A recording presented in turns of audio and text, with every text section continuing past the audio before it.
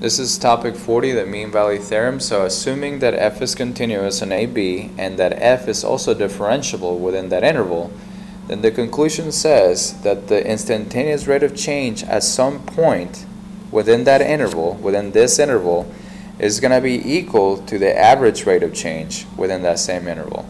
Alright, now if you look at this graph, hopefully that'll make a little bit more sense. If you look at it, this is right here, this line between A and B, that straight line, represents the average rate of change between those 2 points, okay?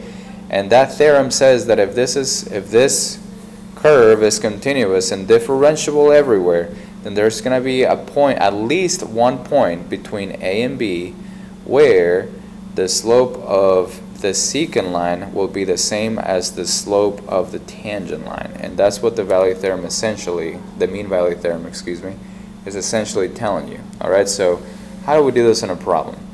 So in example number 1, they ask you to verify that f of x satisfies the hypotheses of the mean value theorem on the interval 0, 3, and then they want you to find all the numbers C that satisfy the conclusion. Alright, so the first thing we must do to satisfy, to figure out if this satisfies the hypothesis is to figure out if this is continuous. So as you look at this, y minus x squared, you should know that this is a parabola.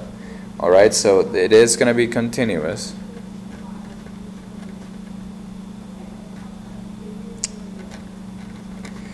It's going to be continuous in this interval. Alright, so it's definitely going to be continuous. It's continuous everywhere, but it's definitely continuous within that interval. And now the second part is we're asking ourselves, is this going to be differentiable? Alright, so you definitely have to check. You have to check to make sure that those things are true, because if those things are not true, then you're basically finished. Alright, so it's going to be differentiable between 0 and 3. So yeah, if you remember what this looks like, right, which sort of looks like this. Remember, we're only looking at 0 and 3 after all. So we're only looking between 0 and 3. Okay, so this is going to be differentiable and it's going to be continuous over 0 and 3. Okay, so those two things are true. So now they want us to find, okay, they want us to show that there's a point where the derivative is equal to the average rate of change and the interval between 0 and 3. Okay, so now I'm just writing the formula at this point. And then now I'm going to plug that into the formula. Okay, so f prime of x, you have to first take the derivative of this function right here. So if I take the derivative of this, the derivative of f of x is going to be negative 2x. Okay, and then now I have f of 3 minus f of 0 over 3 minus 0. Okay, so remember that f of 3 is going to come from the original function. I'm just going to plug in f3 back into this, right? And if I plug in f3 back into this, I would have 1 minus 9, which is negative 8. Alright, so negative 2x is equal to negative 8. Now f of 0 would be 1. Again, I'm just plugging in a 0 back into this function. Over 3, or 3 minus 0. So now, when I come over to this side, I have negative 2x. It's equal to, let's see, negative 9 over 3, which is equal to negative 3, so x is equal to 3/2. So what that says is that there's a point which is actually 1.5, right at point 1.5, the slope of the secant line will be the same as the slope of the derivative at that point. Okay, so therefore, the mean value theorem is satisfied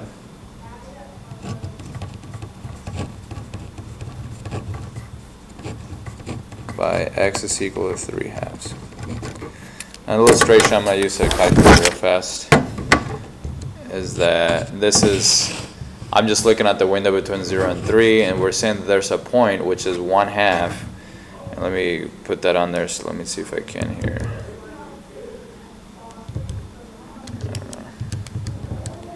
There's that point right here, the one you see flashing, where the slope of the derivative, right? The derivative would be the same thing as, would be the same as the slope between that point and that point down there. It would be the same slope, okay? So, hopefully that makes sense. Not only the formula is easy, but hopefully also just intuitively that makes sense to you, right? Because as always, the questions always get a little bit more difficult. All right, on the back, same thing, all right? Now they're asking us that given that function over the interval between -1 and 1, find a C that satisfies the mean value theorem. That's the same thing, all right? They didn't actually write mean value theorem in this instance, but it's the same idea. Remember, that point C is the point where the derivative at that point, which is the slope, would be equal to the slope of the secant line, okay? So even though they didn't actually write the mean value theorem, that's what that is, all right? So the first thing you must do is to check if it's continuous.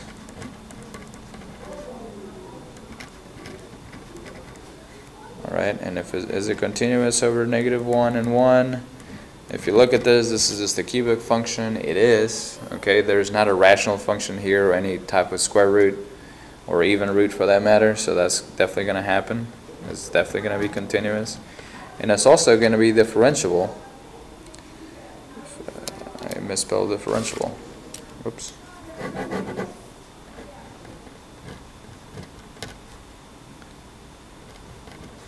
So differentiable between -1 and 1. If you look at it, it is. It's going to be definitely differentiable between those. So then now your only job is to figure out a C value that satisfies the mean value theorem. All right. So what you do here is you take the derivative. Remember, this even has the formula for you. You're going to take the derivative. So you have 3x squared minus 1. That's the derivative of f of x. You're going to set that equal to f of 1 minus f of -1 over 1 minus a -1. Okay? And then after that, really all you're doing is solving for x, and x will be that C value that you're looking for. Okay, so now this is going to give us 3x squared minus 1. F of 1, again, if you go back to the beginning and you plug in a 1 into this function right here, that would be 1 minus 1, which is 0.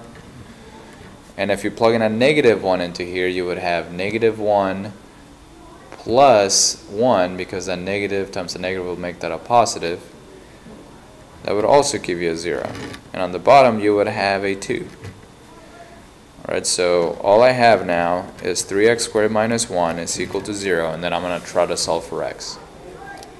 So add 1, and then divide by 3.